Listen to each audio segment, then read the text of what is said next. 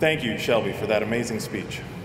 Graduates, loved ones, distinguished faculty members, and people off the street who just walked in, thank you, and it is an honor to be with you. I'm so grateful to Western Governors University for the privilege of speaking about my journey. What is the foundation of success? When contemplating what to speak about, it's natural to reflect on the good times. It's easy to bask in the warmth of fond memories, and occasionally, it's even tempting to get complacent when we dwell on our successes. Sumner Redstone once wisely said, "Success is not built on success. It's built on failure. It's built on frustration. Sometimes, it's built on catastrophe."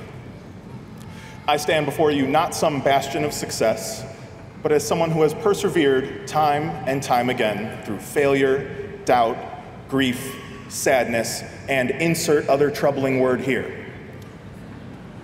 I stand before you as a first-generation college student, earning my very first and second degree.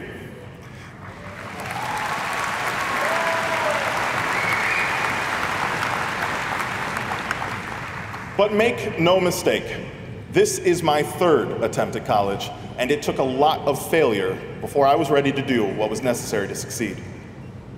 I graduated from high school with a full scholarship to a different university, an American dream right there. I was so excited, so ready to take on college, until I woke up late the first day of school. What are they gonna think of me? Should I even go? Doubt filled my mind, and at the time, my support system was limited. Ultimately, over time, these thoughts got the better of me, and I failed. I didn't just fail, I lost a free education, too. I couldn't think of a better word for that than a true catastrophe.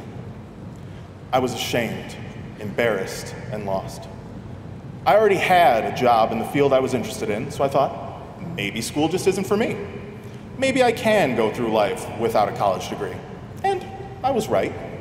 I could get by, but it was frustrating. While I secured jobs, I had to win over every potential employer in the interview. Talk about imposter syndrome going into an interview. Then, when COVID-19 hit, and I promise that will be the only time I mention it, my girlfriend Mary convinced me to give college another try. Heck, she even convinced our dog to go back to school. I was anxious, grappling with loan applications and the daunting task of choosing the right school, and the college I initially chose was not WGU. Remember, I said it took me 3 times to get it right. It was online, though, and it introduced me to the idea of distance learning. But progress was sluggish at that other school. I was hesitant to take out private loans, but I knew I could do more with my time. Then, fate intervened, and I stumbled upon a TikTok about WGU. Paying per term was a revelation to me, and the freedom to take as many classes as I could handle was a game changer. Although I was a sophomore at my previous school, only 4 of my classes transferred to WGU. But despite the risk of failing yet again, I took the leap. On July 1st, 2023, I started my bachelor's degree in Cybersecurity and Information Assurance at WGU. I had to complete 30 classes, and when I started, my degree plan estimated it would be about 7 months. Ugh. I stand before you today having completed my cybersecurity bachelor's on December 4th, 2023, in only 5 months and 4 days.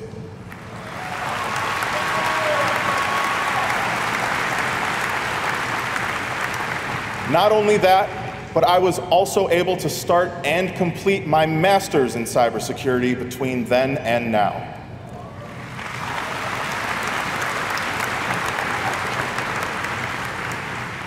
I overcame failure, no, catastrophe, to be able to pull myself back together and earn these 2 degrees. The journey was not easy, but with the weight of my past failures behind me, I persevered, I overcame, I succeeded. I insert other positive word here. I stand before you a former failure, and I'm very proud of it. As a testament to the power of ambition and perseverance, I've even embarked on the journey of entrepreneurship, starting my own IT business, which I lovingly call Control-Alt-Fix. Applying my skills to solve problems and improve lives is immensely fulfilling as a testament to the value of my time at WGU. While the challenges of the future ahead are significant, I've gained confidence in my abilities to overcome them and to thrive. I know that many of you in the audience have also overcome your own unique challenges. As we move forward into the uncharted territories of our future, let our ability to transform setbacks into stepping stones guide us. Remember this moment, this feeling. Let us embrace the reality that success is not solely built on victories, but rises from the ashes of failure, frustration, and catastrophe. So, graduates, loved ones, esteemed faculty, WGU leaders, and especially those of you who stumbled in off the street, let this moment ignite a fire within you.